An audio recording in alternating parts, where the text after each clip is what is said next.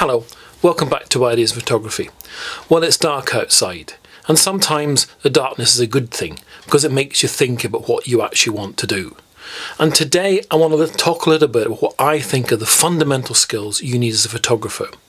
Well, the first thing you know, clearly, is how to use your camera, how to handle it, how to understand what an aperture is, a shutter, the ISO. You need to know how to do it. You need to know how to do that literally in the dark, to put your camera together and handle that.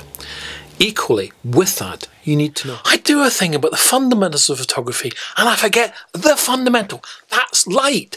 I am a plonker. Say after me, I am a plonker. However, light is really important.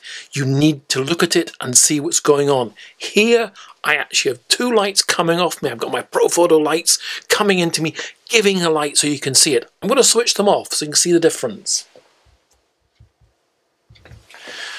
Makes a difference, doesn't it? I'm going to put them on again. First of all, I'm going to have my main light, which is to your left. Okay, and then my other one to your right.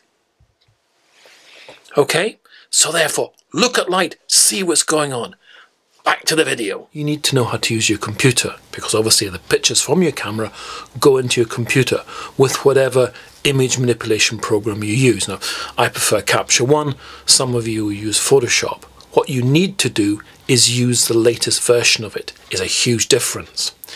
Then, I think now you need to know how to use sound and moving pictures. That's a new thing for me, it's a new thing for lots of other people, but very much you are beginning to be asked for that, to make movies, to add to that, to be a presence in some way in the moving image world.